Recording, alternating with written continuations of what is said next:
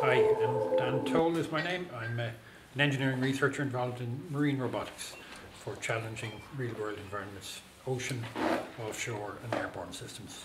Effectively, we're interested in making use of the oceans for food production, for energy, for many different reasons. Exploring, protecting the environment. In order to do that, we need to be able to access the ocean, and most of the oceans are inaccessible by humans. For example, a large focus of our research funded by SFI in Marine Renewable Energy Ireland is looking to harness marine renewable energy, wave, wind, offshore wind, floating wind, tidal energy devices. By design, these are being put in locations which are high energy, large waves, very strong currents, very high winds.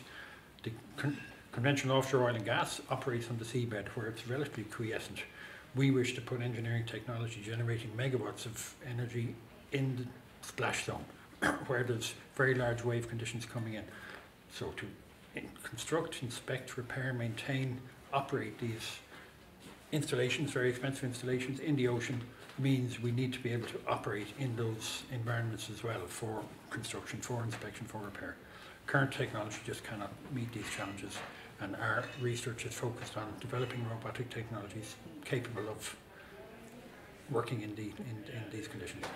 A lot of the robotics focus internationally has been focused on autonomous systems. When it comes to food production, energy production in the ocean, our strong belief is that we need humans in the loop. Autonomous robots are perfect in remote observation, but if you want to get involved in close quarters inspection or intervention as necessary for operations and maintenance, it's a challenge too far for autonomous systems. So we are working on putting intelligent systems so that we can aid human pilots in dealing with environments that human pilots will be overwhelmed by.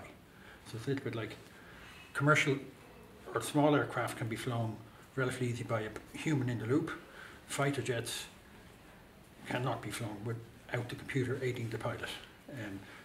The conditions in the challenging environment mean the pilot will be completely overwhelmed dealing with the waves, the drag on the umbilicals, the heaving targets they're addressing.